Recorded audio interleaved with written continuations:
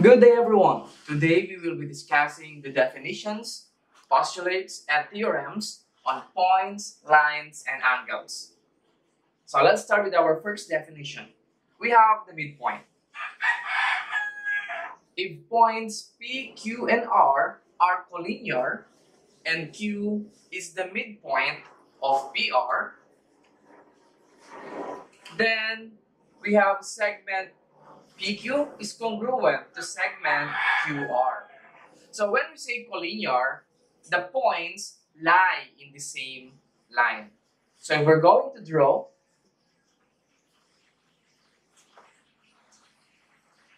let's say this is our P, then Q and R. Q is the midpoint of PR. So that means Q lies between point P and point R. Then we have segment PQ. Segment PQ is equal to segment QR. So segment PQ is congruent to segment QR. Let's say if this is 4 cm, PQ is 4 cm, therefore QR is also 4 cm. If PQ measures X, therefore QR measures also X. So that is the definition of midpoint. It divides the segment into two congruent or equal segment or parts. Let's have our second definition. We have the angle bisector. When we say angle bisector, it divides the angle into two congruent or equal angles. Let's say we have if ray QS bisects angle PQR. So if we have the angle P, Q, then R. Then we have QS, okay? It bisects the angle. So this is our S, QS. Then angle PQS, this angle is congruent to SQR, is equal to this angle. So they are equal.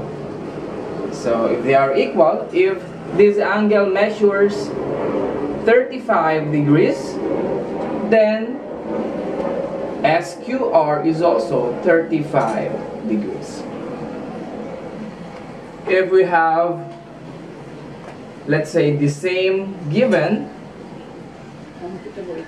so we have P, Q, S, and R. If this is X, the other angle also measures X.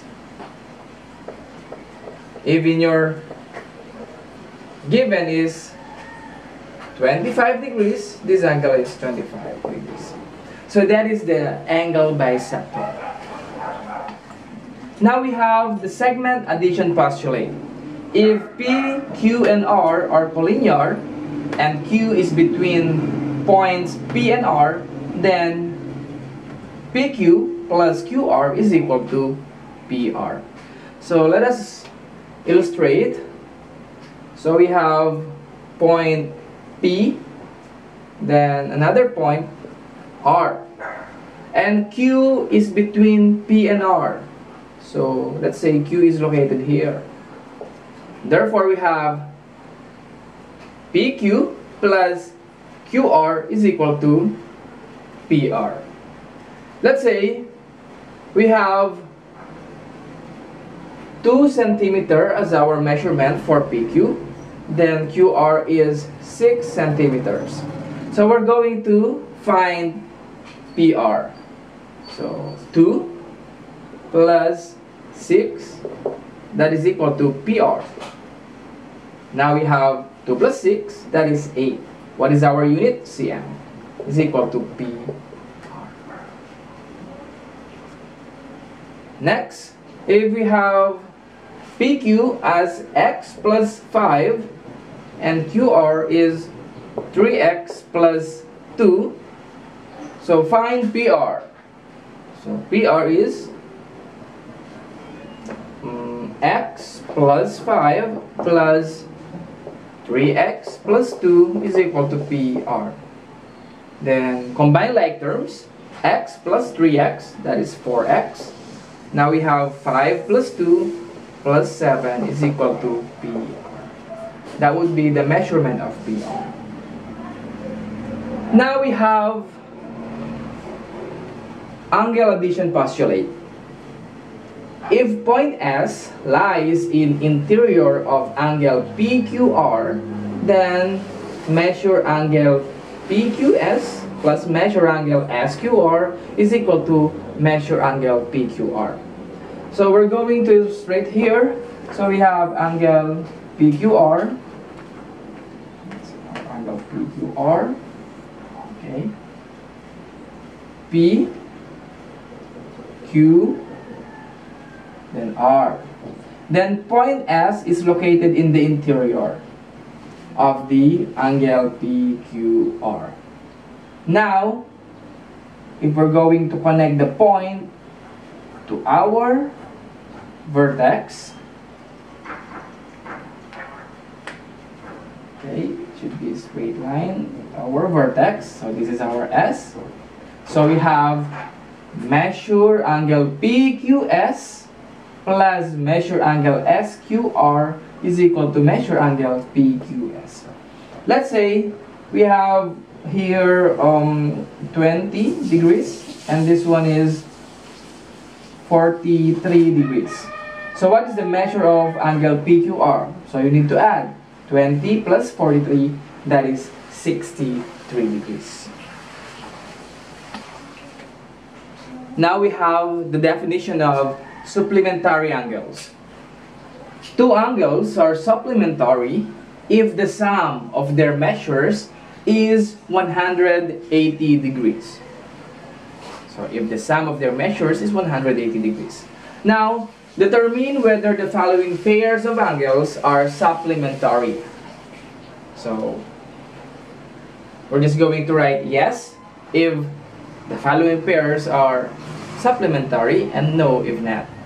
So, let's get the sum. 45 plus 135, that will give us 180 degrees. Okay, the sum, their sum is 180. So our first pair, our number one is yes. Next example, 90, then we have a perpendicular here. So that is 90 plus 90, that measures 180 degrees. That means the two angles, or the angle pair, is a supplementary. Now we have number 3, 120 plus 50, that is 170 degrees. So, no. And for number 4, 45 plus 70, that is 115 degrees. So this is no. That is the supplementary angle. Now we have the complementary angles. Two angles are complementary if the sum of their measures is 90 degrees. So if we're going to add the pair of angles, the sum must be 90 degrees. So let's have determine whether the following pairs of angles are complementary. So let's check if their sum is 90. So 30 plus 55, that is 85. So the answer in number 1 is no. Next we have 56 plus 48. Their sum is 104. So this is no. And number 3, we know that this symbol is a perpendicular line, or this sign is a perpendicular line that measures 90. So 90 plus 15, 105. So this is 9. So let's say we have number 4. Let's say this angle measures 30 degrees. And this angle measures 60 degrees. So 30 plus 60, that is 90. Of course, that is a complementary angle. Now we have the linear pair. Linear pair is a pair of adjacent angles formed by two intersecting lines. So when we say adjacent angles, these are the angles next to each other. So we have intersecting lines. So let's say this line, let's say line L intersect to line M. Okay. Adjacent angles formed by two intersecting lines. So let's say this is our angle 1, 2, 3, and 4. So our linear pair in this figure is angle 1 and angle 2. Adjacent angles. It can be angle 2 and angle 3. Or it can be angle 4 and angle 3. And last, we also have angle 1 and angle 4. Angle 4. So those are the linear pairs. Pair of angle, adjacent angles, form in intersecting lines. So angle 1 and angle 2, angle 2 and angle 3, angle 4 and angle 3, and angle 1 and angle 4. Now, we also have the linear pair theorem. If two angles form a linear pair, then they are supplementary. That means their sum is equal to 180 degrees. Okay. So, let's say that is our intersecting lines. Let's say A and B. If this is 110, what is the measure of angle? Let's say angle 2, or simply 2. 2. Okay. This is 110 degrees, so this is angle 2. No, we're going to use, let's say, x. Okay. Now, what is the measure of angle x? So, since they are linear pair, you just need to subtract from 180. So, 180 minus 110, that is 70 degrees. So, angle x is equal to 70 degrees. So, if we're going to check, they are linear pair. 110 plus 70, that is 180. So, linear pair theorem, linear pair is connected to the supplementary angles. And if we're going to use our figure here, we can say that measure of angle 1 plus measure of angle 2, that is equal to 180 degrees. Next, measure of angle 2 plus measure of angle 3, that is equal to 180 degrees. Measure angle 4 plus measure angle 3, that is also equal to 180 degrees. Measure angle 1 plus measure angle 4, that is equal to 180 degrees. That is the linear pair and the linear pair theorem. Next, we have the vertical angles. Vertical angles refer to two non-adjacent angles formed by intersecting lines. So let's illustrate.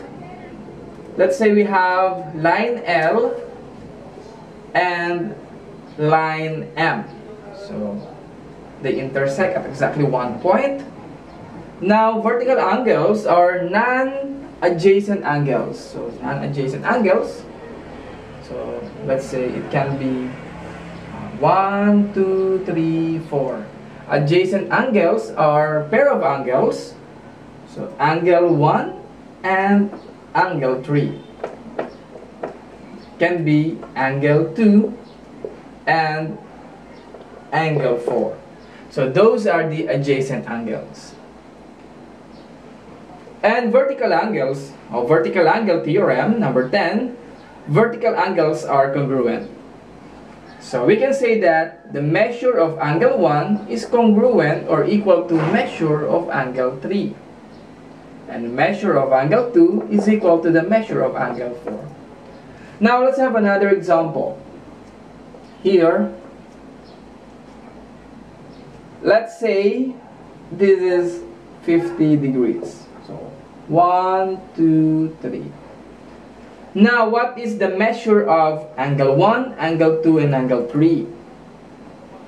So using the vertical angle theorem, we can immediately get the measure of angle 2. So measure of angle 2, measure of angle 2 is equal to 50 degrees. Now we know that vertical angles, by vertical angles, angle 1 and angle 3 are also equal. But we don't have measurement yet. We can now use the linear pair theorem, which indicates that adjacent angles are supplementary. So 180 minus 50, that means 130 is the measure of angle 1. So measure of angle 1 is equal to 130 degrees, and measure of angle 3 is also equal to 130 degrees. Okay. So those are the definitions, postulates, and theorems on points, lines, and angles, and of course the linear pairs. Thank you for watching Senior Pablo TV.